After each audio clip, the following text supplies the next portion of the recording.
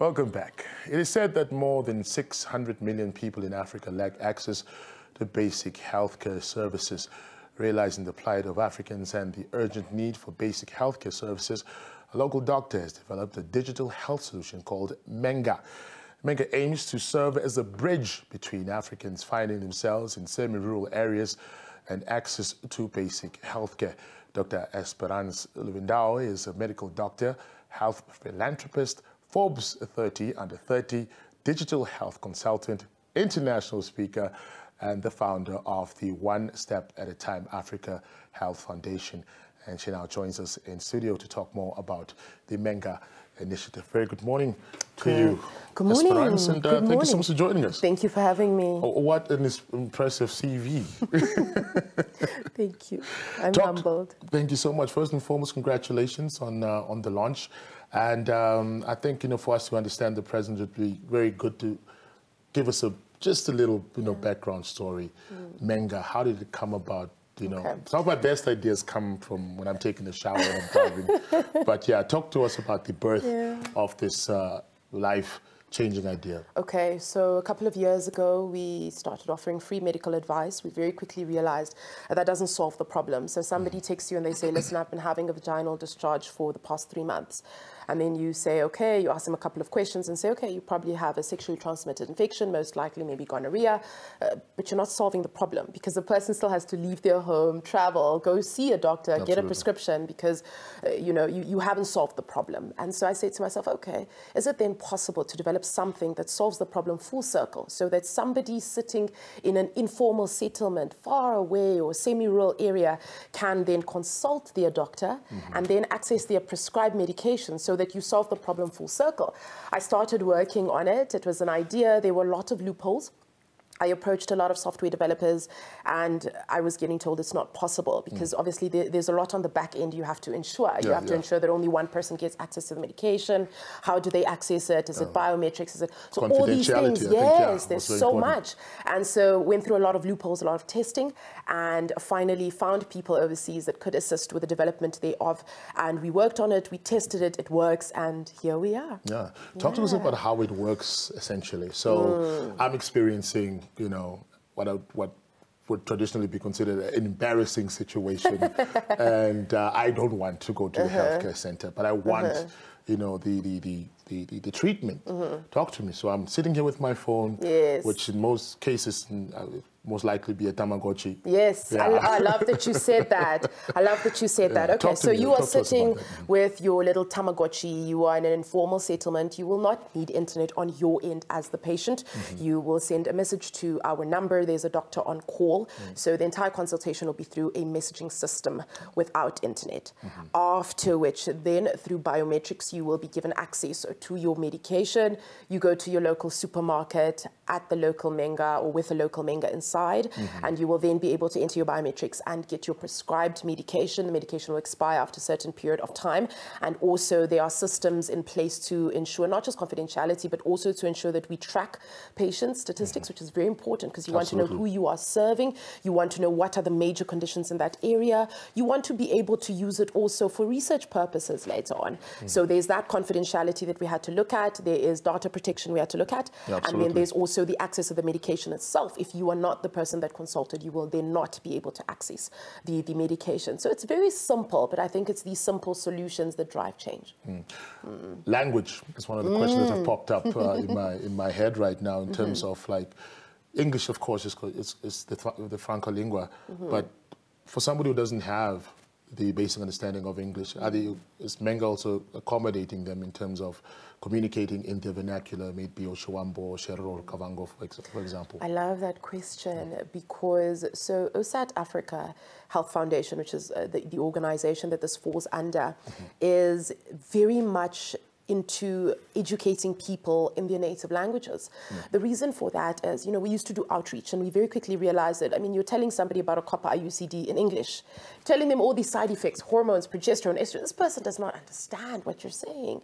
And so we need to learn to educate people in their native languages because that is the language they understand. As Africans, we have our own languages. Absolutely. So we must learn to embrace that. And if we're going to educate people and give people health care, if you want to reduce teenage pregnancy, if you want to increase health uptake, take, you need to start meeting people at their point of need. So yes, MENGA takes it into consideration. You can consult your doctor and get access to your medication in your native language, which we're so proud of.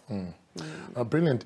MENGA will be present in 6 other African countries. Talk to us about the need for such innovation on the continent.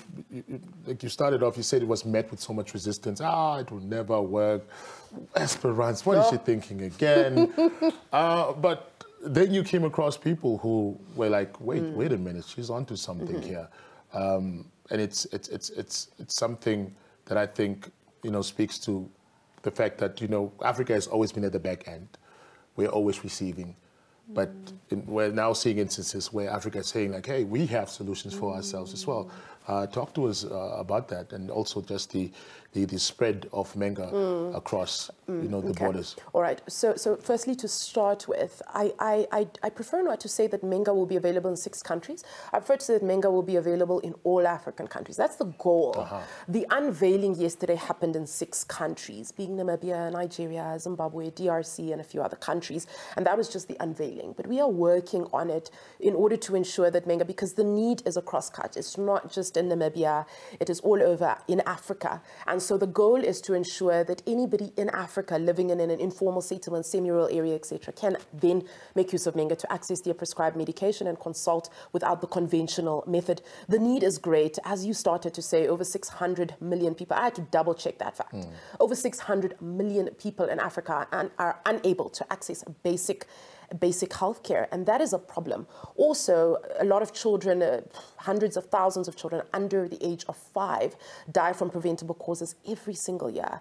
Things like dehydration, things like pneumonia, those are preventable things. You don't need to necessarily go to a hospital to be seen, but it can kill you in seconds or in minutes. And so it is important for us to note that the need varies all the way from children all the way to the elderly, and it is not just in Namibia, it's all over Africa. What would you perhaps attribute that to? I mean, if people are still dying of diseases that were wiped, that were, how should I put it, that polio, for example, prevented, like, some countries are free from that, but we're seeing a reinsurgence of it in some parts of the country. What do we attribute that to? Is it a lack of political will, lack of investment in R&D? Where exactly is the problem? I think that the problem lies with, number one, education. I don't think we spend enough time educating people. There are patients that will, attend one of our copper IUCD clinics and they will say, nobody has ever told me about contraceptives. And I'll say, but you finished school, you finished high school. How is that possible? There's a lot of education that is lacking, and all of it in the name of it's a taboo. Yes. Culture. No, we can't talk about, at an interview I was told, Esperance, you always give the example about STDs. Can't you use another one? Because it's sort of awkward, So we need to get rid of that, and we need to start educating people about the needs without being ashamed and calling it taboo, because when people are not educated, they can't take control of their own health. And so it starts with healthcare workers. It starts with healthcare workers, community initiatives, and by so doing, we can then see improved health education and people taking control of their health better, and then reduced, obviously, incidence of diseases like you've mentioned. Earlier this week, we had the opportunity to speak to Professor Anisha Peters, and we spoke about AI and the difference it can make in terms of speeding up our development as third world countries. What change do you see AI playing in the improving access to medical care, not only in Namibia, but of course, across the continent? So there's a conversation around whether or not artificial intelligence is going to replace people, and whether we're doing a bit too much. I know that, even with a launch like this, you'll have opinions whereby someone will be like, okay, but you're taking away jobs. And I don't think that's how we should look at it. You see, artificial intelligence is not a thing of the future, it's a thing of the present. It is not taking over per se, but it is very crucial right now. It's like somebody saying, okay, I am applying for a position or role at a new job, and I know nothing about artificial intelligence. I know nothing. It makes no sense. And so we need to integrate it in every sector, healthcare being very important. And so The role of AI, I would say, is number one, present and not just future. Number two, it can assist to augment the services. So instead of a nurse having to come around, do everybody's blood pressure, do everybody's, and by so doing, we don't realize that we are increasing the burden on health workers and decreasing the quality of services. Whereas when we have automated machines that can continuously be doing that, we leave the nurses to offer better care to the patient. Now I have time to focus on you, and I'm not stressed and moody all the time because I have 100 patients, or fatigued because I have 100 patients to get to. You know, even with electronic medical records, that it took so long for Africa to sort of start catching up, you know, where you go overseas sometimes and patients are simply being, you know, seen on an iPad and you enter the information at once. And when you come back, I have your information. I don't have to take notes consistently. And so you mentioned it and said, I don't want to use the word behind. We have a lot to do to catch up. And I don't think we should be looking at AI as the enemy. We have people like you mentioned, like Prof. Anisha and others that are, you know, skilled in these areas that can assist to say, listen, we want this, but how can we ensure that we use it in a safe manner? And then we have people like myself that have all the ideas, and we put these two together and we can make magic. We understand that you've established the Dr. Esperance Luvindao Healthcare Scholarship Award. Briefly talk to us about that and, yeah, what inspired it? I am the last born of 5 children. Both my parents passed away. My father when I was 4, my mother when I was 6 here in Namibia. And we were obviously left to fend for ourselves. A group of people, my mother was a teacher at St. Paul's College. And so when she passed, the principal, the teachers, and a few parents came together and said, we can't just let these kids go onto the streets. Let's raise some funds, open a trust fund. And that is how I got through school. Wow. Yes, and so I think to myself, if you wait until you are the wealthiest person to give back, you will wait forever. I don't have all the money in the world, but I would like to think of myself as blessed to a certain extent, and I want to use the little I have to give back. That is the idea behind the scholarship, but I'm very proud of the scholarship because apart from that side, it ties in the my health organization, because in order to qualify for the scholarship, you have to study our health education material on our website, osaatafrica.com, in your native language. So breast cancer, contraceptives, and HIV. And then you send an email to us, you book a slot, you write a test. About 2 weeks ago, we had over 100 women writing the assessment. In order to pass, you need 80% and above. And once you pass, you were then invited for an interview and then stand a chance to qualify for the scholarship. And the reason for that was strategic, to ensure that we're giving scholarships, yes, but we're also using it as an opportunity to educate people and statistically or research evidence-based then, because we can say, listen, we've educated 10,000 women on these topics and we have the evidence because 80% passed. Wow, awesome. Any final sentiments in terms of what you want Namibians to know about MENGA?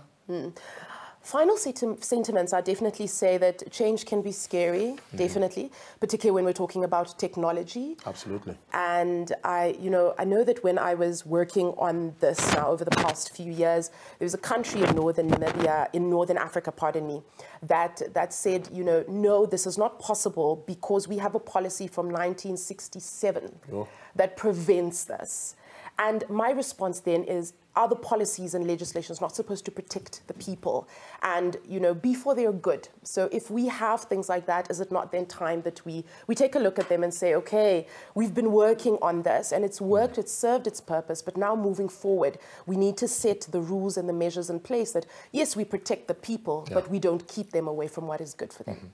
Esperance, thank you so much for your time. Thank you. And congratulations once again, and all the best with you and the rest of the team. Thank you very much. Thank you so much. That was Dr. Esperance Luvindao, medical doctor and also the founder of MENGA, talking to us about the dream, the rationale behind MENGA, why it came about, and the difference that she hopes it will make in as far as providing essential health care to vulnerable people in hard-to-reach areas is concerned.